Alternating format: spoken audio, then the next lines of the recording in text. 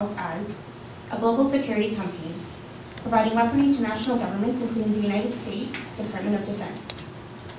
Lockheed Martin is the largest overseas supplier for the Israeli armaments industry, and since 1995, it has received more than $4 billion from Israel for providing arms such as fighter jets and missile systems. One of its contracts with Israel includes manufacturing F-16 fighter aircrafts for the Israel Defense Forces, and is financed in part through the U.S. military. In March 2010, amid criticisms of Israel's continued housing destruction in the occupied territories, the United States and Lockheed Martin signed a new agreement to provide Israel with several new Super Hercules tactical transport aircrafts. In a $2.7 billion deal, Israel has purchased 20 new F-35 fighter jets from Lockheed Martin for delivery between 2015 and 2017.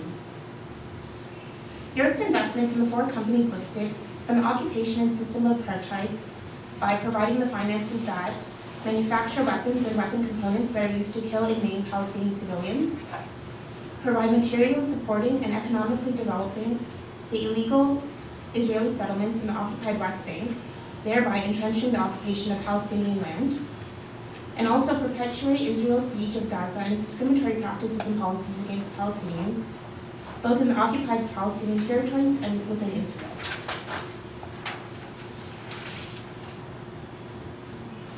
York is bound by the same principles of international law as all other organizations and people are bound to. York's investments in the four companies violate several international laws.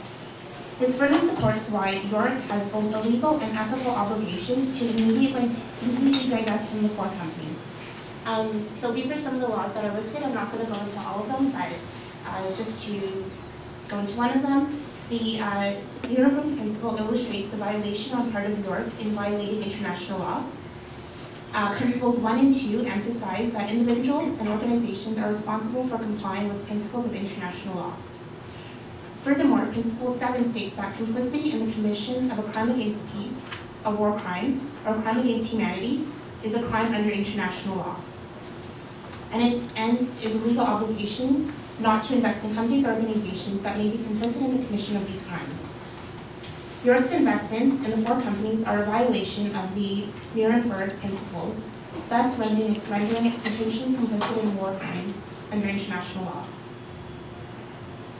By investing in these firms, in spite of their actions, York not only violates its stated ethical principles, but becomes complicit in the breaches of international law and violations of human rights.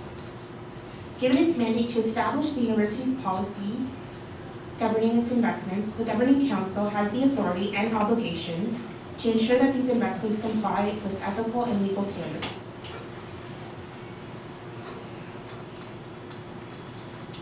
So based on our findings, we have the following demands that we are bringing forth to York University. The first is that York University immediately divest and refuse to reinvest in BAE Systems, Northrop Grumman, Hewlett-Packard, and Lockheed Martin. Second, that York University refrain from investing all companies involved in violations of international law. With respect to Palestine, this entails following the guidelines put forth by Students for Justice in Palestine and the historic divestment by Hampshire College. And lastly, York to work with students and faculty and staff to undergo a democratic and transparent process to ensure accountability to principles of social and environmental justice.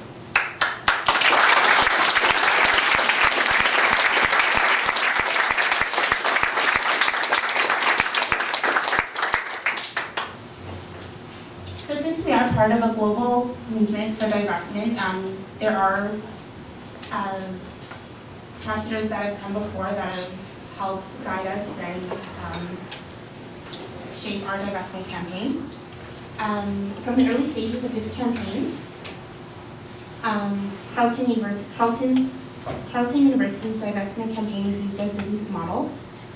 Carleton, as many of you know, launched their campaign last year.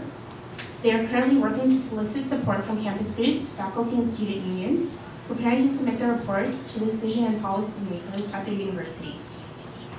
We have learned much from their experiences and are excited about joining in what will be a national campus divestment movement, joining in a growing international divestment movement. And Of course, we probably would not be here if it weren't for the hard-fought anti-apartheid campaigns that ended the apartheid apparatus of South Africa 20 years ago. We have been working on the campaign very closely with Faculty for Palestine, members of which have been able to share their experience of working in the South Africa anti-apartheid movement.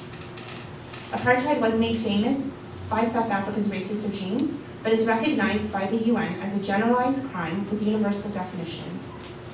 The South African apartheid state and the resistance movements that fought against its racist oppression for years set a historic precedent for Israel-Palestine and the solidarity movement.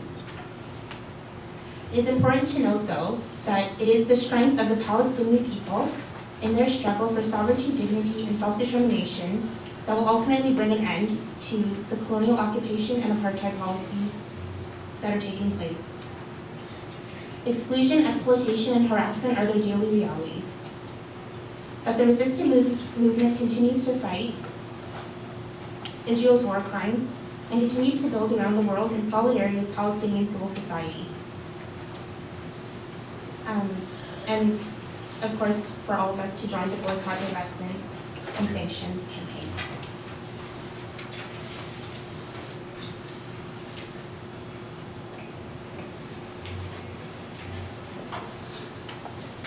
So just to reiterate, these multinational corporations are complicit in war crimes, not just in Palestine, but in other illegal colonial wars carried out by Western powers.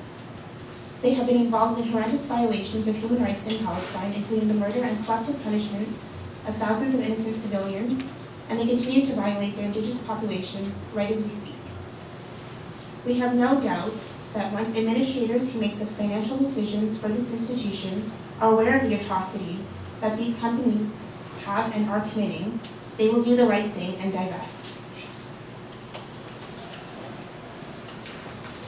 And just again to discuss South Africa and York's divestment from South African apartheid, York was the second Canadian university to adopt a policy of divestment from South Africa. York divested between $8 to $9 billion from all South Africa-linked companies within its pension holdings. Because of this, less than 4 years after York took a firm stand against apartheid, the South African regime began to unravel. First with the release of Nelson Mandela in 1990, and then with the country's first multiracial elections in 1994. In becoming the second Canadian university to implement divestment against South Africa, York set an example for universities across the country that would eventually take a stance in support of social justice and human rights. We hope that York will repeat this and be on the right side of history again, and be one of the first universities to divest from Israeli apartheid.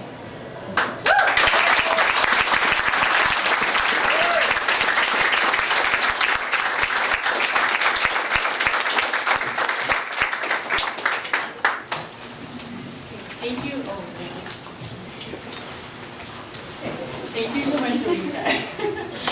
So just before we get going on to the question and answer period, we're just going to invite James Cairns up from Wilfrid Laurier University in Brantford and a member of Faculty for Palestine to say a few words about the divestment campaign.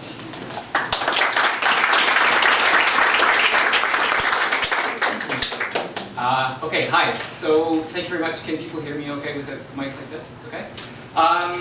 So it is a great pleasure to be here today. As some of you may know, Faculty for Palestine, which is a committee of SAIA, Coalition Against Israeli Apartheid, is a network of about 450 academics from across Canada who organizes primarily to help build the BDS movement from within Canadian universities and colleges, as well as to fight for freedom of expression on Canadian campuses around Palestinian solidarity and Israeli apartheid, a fight that goes on, obviously, as we speak. And so the reason that I'm here speaking tonight is to say a little bit about some of the work on the divestment campaign that we in Faculty for Palestine have been doing with our student allies in the Toronto SAIAs over the past little while. Specifically, I'm going to talk about the very strong and widespread support that the SAIA divestment petition has already received from faculty within Canada and internationally. But before I get to that, I just want to make a very special point of saying what an enriching experience it's been to work with members of SAIA over the last little bit.